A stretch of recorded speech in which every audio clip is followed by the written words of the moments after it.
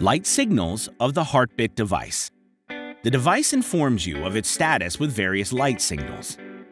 Blinking blue light. The device is on, ready to measure.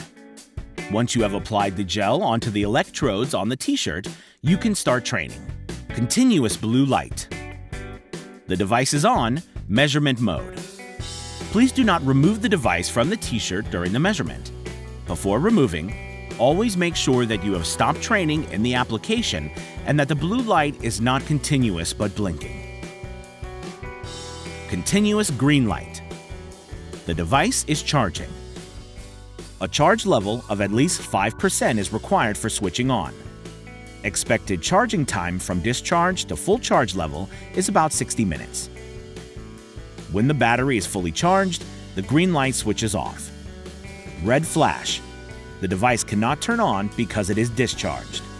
Place the device on the charger. Know your heart. Know your health.